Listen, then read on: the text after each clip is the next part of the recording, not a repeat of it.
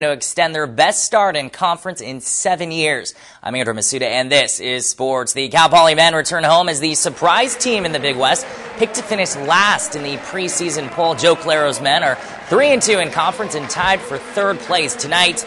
They host last place UC Riverside. First half action, Lorenzo Keeler has it. He drives in and floats it home. Poly up by 3.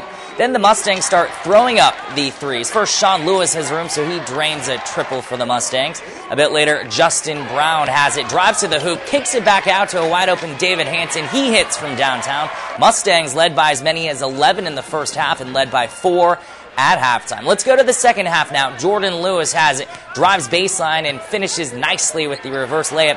Cal Poly up by 6. Then it's Hanson working it inside, misses, gets the rebound and puts it back in, plus the foul, but the game goes back and forth. So it's tied at 65 with 5.6 seconds left to play. Mustangs have the ball, inbound it to Shawn Lewis. He slips, throws up a desperation 3. He misses, but he's fouled. So that means he has 3 free throws with 1.9 seconds left to play in a tie game. And the junior sinks 2 out of 3, and that is the difference. Mustangs win a thriller 67-65. Lewis has a team-high 16 points, none bigger, though, than the game-winning free throws.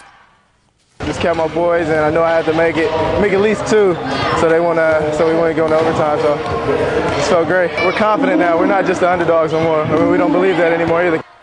Now, David Hanson finished with 15 points himself. Cal Poly improves to 4-2 in Big West play and is now tied for second with rival UCSB. They already have one more win in conference and at home than all of last year, and the Mustangs host Northridge on Saturday night.